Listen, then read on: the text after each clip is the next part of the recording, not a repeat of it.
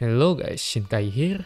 So, Babel just coming out today, and here I'm going to explain briefly about how to clear all of them with maximum risk. Why briefly? Because to be honest with you, there isn't that much gimmick or complicated mechanics that you need to do for this Babel. So I figured that I will just make this video very quickly. So starting with the first one. As usual, it is an uniframe stage. All you need to do is to put your uniframe with speed attack and finishing move skill unlocked.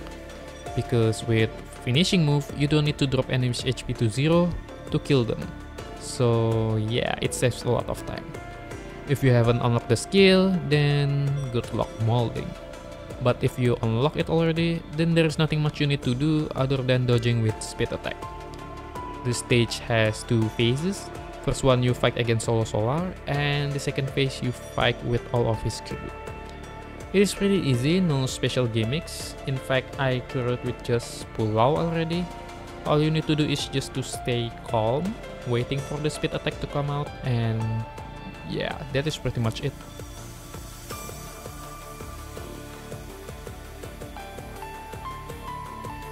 And for the second stage, there is no complicated gimmicks as well. The fight is pretty much simple. Just make sure you use your elemental team here, because for this stage, they give you buffs that increase your elemental damage.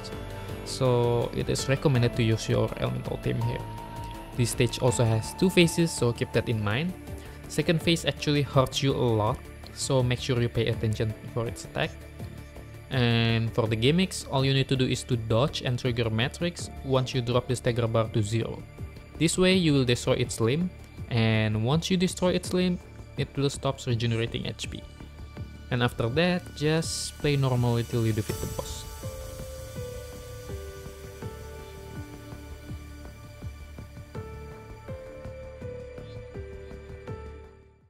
The third one, however, I think it is the hardest among them all.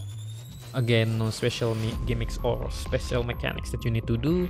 It's just the whole fight is going to be messy and a very chaotic fight. Because Radiant Marcher or the Trailblazer here, it will summon a clone, and yes, you have to fight two of them at the same time. It's going to be lasers and missiles all over your screen. It is recommended to use your physical team here, because this stage gives you crit rate and crit damage buffs. But if you only have one physical team, I think it is also fine to bring your elemental team.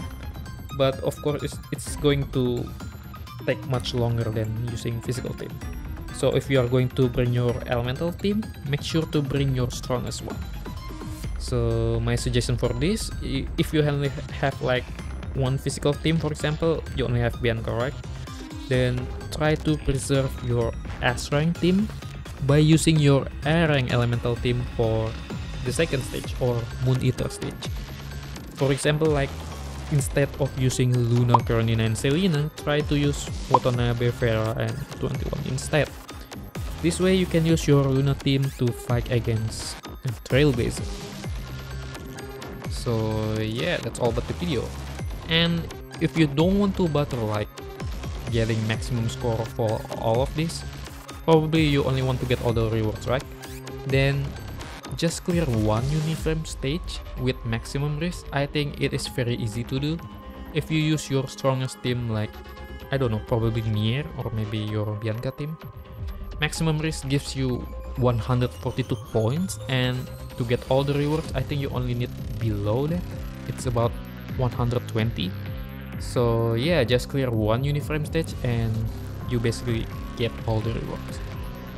So yeah, I hope you get the whole picture about it, and if you have any questions, just throw it to the comment section below, and I see you guys next time.